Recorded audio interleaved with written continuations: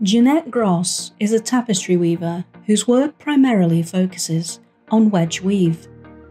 Wedge weave is a technique developed by the Diné Nation, Navajo, in the late 19th century. She honors the Diné tradition but uses contemporary designs and techniques. The defining feature of wedge weave is that it is woven on the diagonal, which distorts the warp and results in a wavy or scalloped edge. Janette adds a card-woven edge to further define the scallops and creates a neat and even selvedge. She often creates open or closed slits in her pieces to allow for more design options. She dyes or overdyes her yarn with natural dyes and often uses a resist dye technique to add more interest and depth. After the yarn is dyed, she adds extra twist with an electric spinning wheel to make the yarn more light reflective and to give the piece more definition.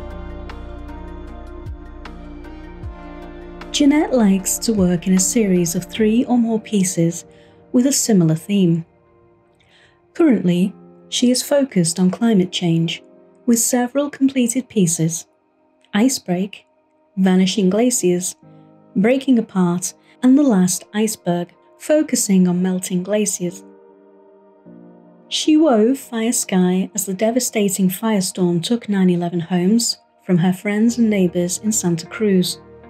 She is currently completing a piece on the melting permafrost and is planning to address bleaching coral reefs and disappearing bird populations in future pieces.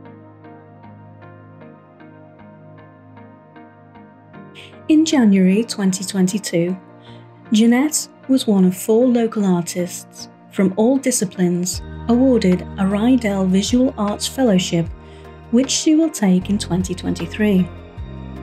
She was the first tapestry weaver to receive this fellowship since its inception in 2006.